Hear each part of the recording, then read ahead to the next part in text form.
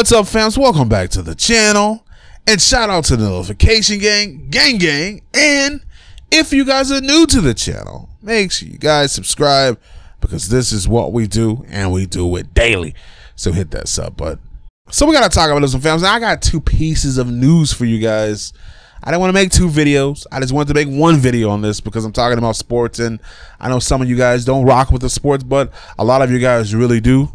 The first bit of news I got for you guys, man, is that Kyrie Irving wanted to go bye-bye. Kyrie Irving wanted to get up out of there.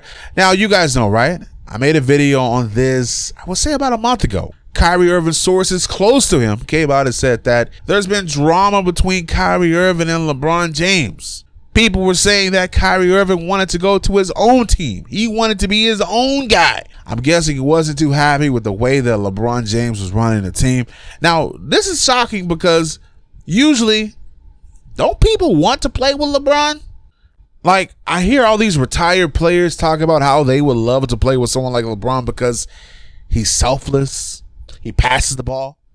Well, they finally came to that trade. Kyrie Irving goes to the Celtics.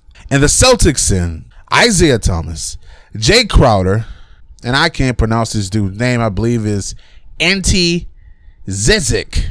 The Cavaliers also receive a first-round pick from the Brooklyn Nets. Now, I want you guys to let me know in the comment section who won in this trade.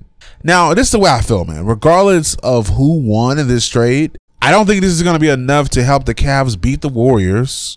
If anything, I think they went backwards, right? Because you're bringing in brand new players. You're getting rid of someone that used to co-run the system that you have been running for the past few years. And the reason I say co-run is because, yeah, LeBron James would bring the ball up himself along with Kyrie Irving. They would go 50-50. So now you got to teach Isaiah Thomas a new way of thinking, and he's going to have to get on board with a brand new system. Now, usually when people come into these teams, right, they probably have the mindset, okay, well, it's going to take us some time to gel together. We'll eventually win a championship. No. Listen, the pressure is on the Cavaliers right now to win a championship now, because everyone and their mama's thinking LeBron James is about to go bye-bye. So we'll see what happens in this situation. But I just don't think this does it. You guys let me know in the comment section what you think. Now, the second part of the news I got for you guys, man, this breaks my heart because I've been watching Jon Jones since he was 18 years old, man.